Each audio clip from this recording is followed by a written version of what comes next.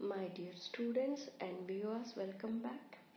In the previous session we have discussed about ligamentum flavum, and now in this session we are going to discuss about intertransverse ligament. This intertransverse ligament is one of the ligament which is considered under intrasegmental ligamentous system of the spine. Okay, now from where to where this intertransverse ligament fibers are going to attached.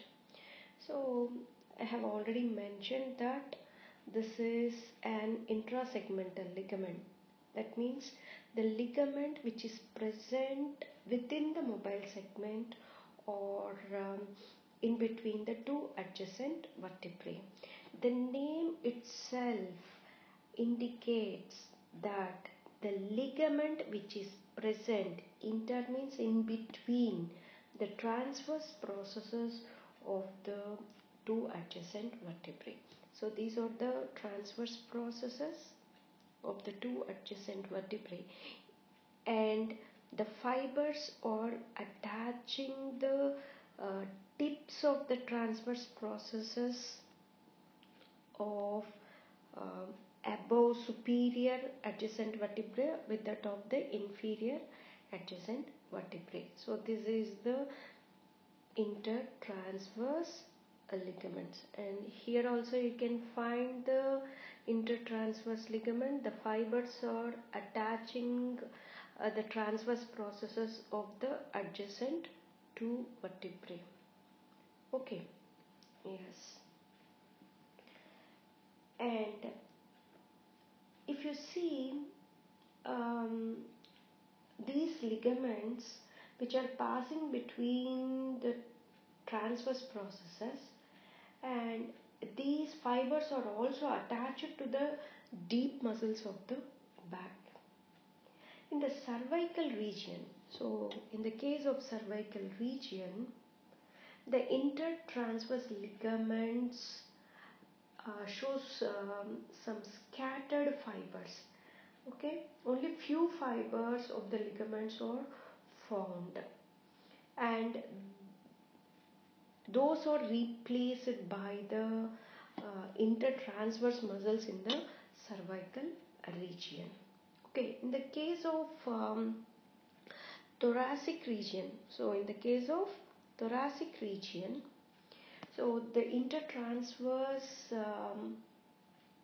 ligaments are like fibrous cords, and these fibrous cords are also blending or attached with the adjacent muscles.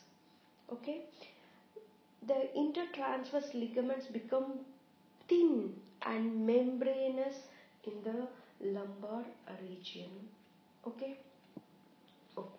so the membranous fibers of the forms part of the thoracolumbar fascia. Okay, in the lumbar region. Okay, so this is about the attachment of the intertransverse ligament. Now we will see the function of the intertransverse ligament.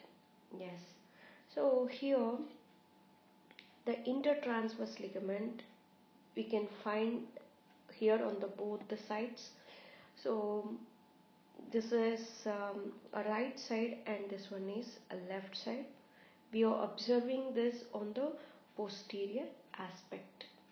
Okay, so normally these ligaments, this is a pair of ligaments. Okay, these intertransverse ligaments are also paired ligaments like ligamentum flavum. Okay, so the function we can observe during a lateral bending. So lateral bending, so the lateral bending occurs on both left side as well as a right side. What will happen if the lateral bending is occurring on the left side?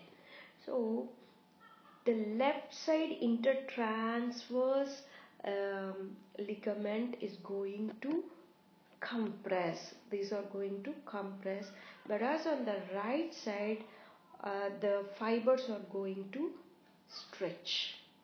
Okay, so during lateral bending we can find on the same side of the lateral bending the fibers are going to compress.